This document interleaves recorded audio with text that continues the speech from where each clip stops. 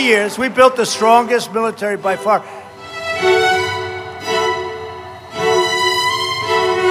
also putting in a massive budget request for our beloved military. I'd earned my spurs on the battlefield, Martin, as you pointed out, and Donald Trump earned his spurs in a letter from a doctor. So.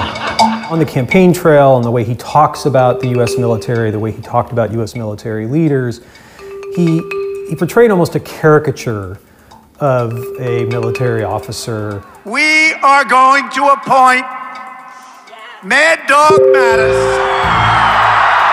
as our Secretary of Defense. I think what he's been surprised by is that the military, they like order, they like discipline, they like to work with allies. I don't love war. What I crave is security for my country and my allies. That likes a leader that they know where the person is coming from, they feel is predictable, and that's not Donald Trump. I guess I'm an unconventional person.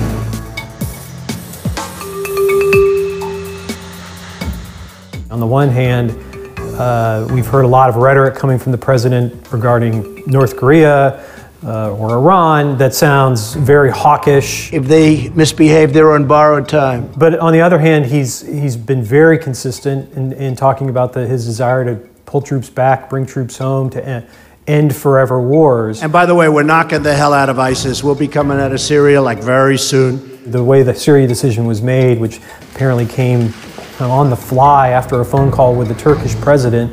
I think what we're doing is the right thing. A lot of people agree with me. A lot of people agree with me. The result of which was essentially betraying close partners of the U.S. military over the last several years. We're about to destroy the best ally we've had on the ground in the fight against ISIS. That would be a dishonorable act. It would be a national security disaster. We never agreed to protect the Kurds.